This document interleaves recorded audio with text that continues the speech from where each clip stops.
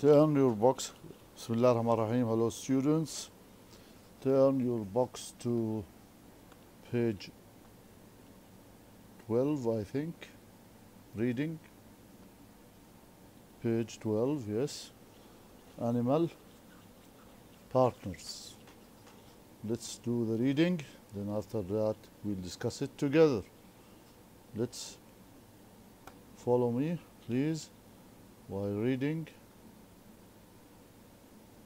while listening to the article. We'll discuss it together again. If you have questions, you can ask me later, inshallah. Let's listen. Here we have a general question. Do you think animals ever form partnership to help one another? Explain. Let's see the story first. Animal partners. For animals in the wild, each day is a struggle to survive. They must continually search for food while at the same time keeping themselves safe from predators.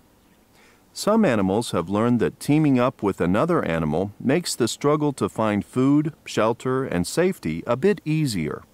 This kind of special relationship in which animals depend upon and benefit from one another is called symbiosis.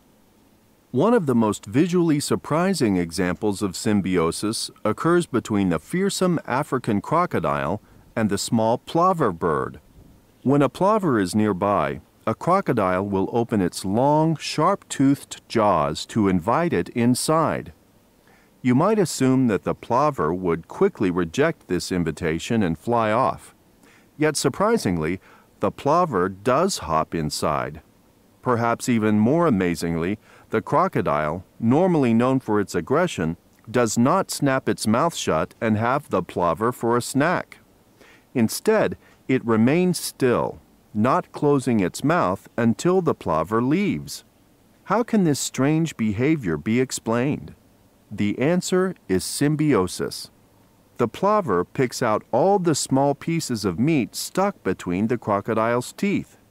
In doing so, it cleans the crocodile's teeth, which prevents it from getting infections. Because the crocodile cannot clean its own teeth, it depends on the plover to perform this service. In return, the crocodile provides an easy meal for the plover. You see here? Symbiosis. This is the relationship between the crocodile and the plover. As you see here from the picture, this bird jumped inside the crocodile's mouth and begins to clean the teeth of the crocodile. So he gets the food, and the crocodile gets the benefits of cleaning his teeth. Okay, let's see another relationship between two animals. Let's continue. In some cases of symbiosis, like the crocodile and the plover, each animal in the pair benefits from their relationship in a different way. However, in other cases, the animals share a common goal. This is true of the honey-guide bird and the ratel, a furry creature with short legs and long claws. Both these animals live on grasslands in Africa and have an appetite for honey. As its name suggests, the honey-guide has a special ability for locating beehives. However, this small bird cannot open a beehive to get at the honey. To accomplish this, it teams up with the ratel.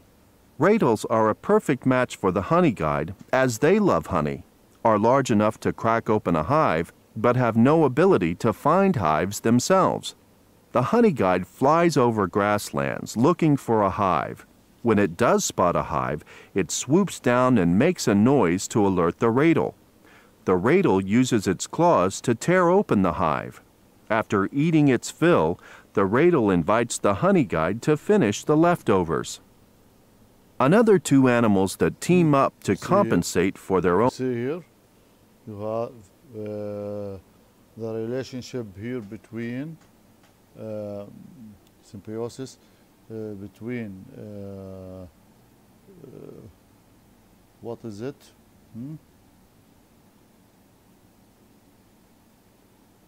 rattle and the honey guide, huh? Both of them, they like honey. One of them can't open the hive, so he used the rattle to open it. He eat it, he find the hive, the honey guide find the hive, ask the rattle to open the hive. He opened the hive, then the honey guide eats, and the leftover will be eaten by the rattle. So here another relationship between the two animals. Let's continue. Let's continue. Weaknesses are the zebra and the ostrich. These two animals often travel together. This is no surprise, since they are a perfect match. While the giant flightless ostrich has poor senses of both smell and hearing, the zebra has acute senses of smell and hearing. On the other hand, the zebra has terrible eyesight, while the ostrich has excellent eyesight, enhanced by its long neck, which enables the ostrich to see far into the distance. In this way, each makes up for the other's deficiencies.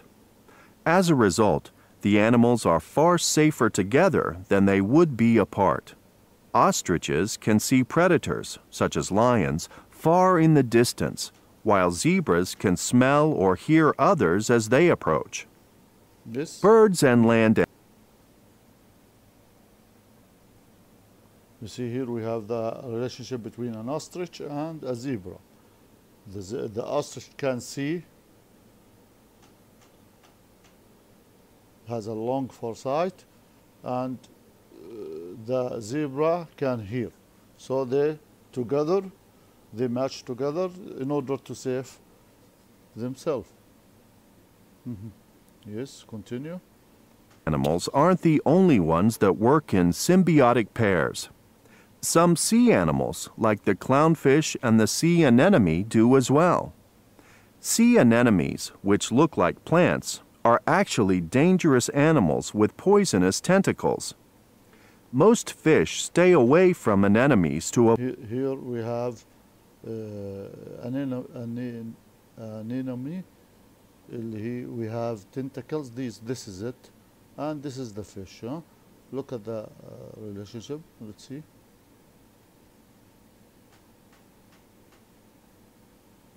Anemone. Yeah. Let's continue. Avoid being stung. However, the clownfish makes its home among sea anemones. It does not get stung because its body is protected by a special coating. Living among the deadly tentacles of an anemone has a clear advantage. Most predators stay away. Another benefit for the clownfish is that it is able to eat the anemone's leftover bits of food. But what is the advantage to the anemone? There are several. First, the brightly colored clownfish attracts predators. When the clownfish swims under the anemone's tentacles to safety, if the predator follows, the anemone has the chance to sting and eat it. Other services the clownfish performs are cleaning up food scraps and dead anemone tentacles and chasing away fish that might eat the anemone. While many symbiotic pairs may first look like odd partners, the benefits they provide one another are invaluable and may make the difference between life and death. In fact, it is often these animals' very differences that make them perfect partners. You see here we have the relationship here between animals, and it is a relationship which is for both. They both can take advantage from each other. Okay, let's go on to the questions. Explain the meaning of symbiosis. What do you think? Yes? Yes? Yes, relationship. is a relationship in which two animals depend upon and benefit from one another. Good. In what way do the African crocodile and the plover have a symbiotic relationship? We said that, huh? One of them eat the leftovers in the teeth, huh? The plover cleans the crocodile's teeth, which prevents infection and provides a meal for the plover. Give an example of a case of symbiosis in which each animal has the same goal, the same, they want honey. Both have the same goal. They want to eat honey, but one of them can find and the other can break the hive. The honey guide bird and the rattle each other get honey. The honey guide bird finds the hive and the rattle tears it open. Number 4, name two animals that make up for each other deficiencies. Deficiencies يعني نقصان. One of them have one of them has another deficiency, the ostrich and the zebra. One of them can see and the other can hear. How do they do this? The zebra has a bad eyesight but good senses of smell and hearing. The ostrich has poor senses of smell and hearing but good eyesight. So they compensate each other. What benefits do the clownfish and anemone offer each other? Yes, and here safety here, huh? One of them gives the food, brings the food, and the other takes safety, and even sometimes eat food leftovers. Yes, the anemone provides a safe home for the clownfish and leftover food. The clownfish attracts prey for the anemone, cleans up food, scraps, and dead tentacles, and chases away fish that eat anemone.